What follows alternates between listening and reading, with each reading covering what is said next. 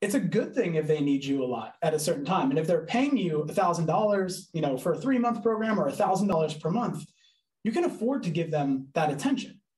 And then once you've answered their questions and you're able to give them the guidance necessary for them to take things into their own hands, then they're cruising.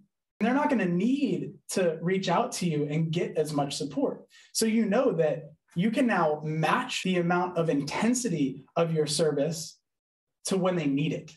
You're really giving them what they need when they need it. And then when they don't really need help, they're not bothering you. They're not reaching out. Because here's the thing, your clients are probably pretty busy too.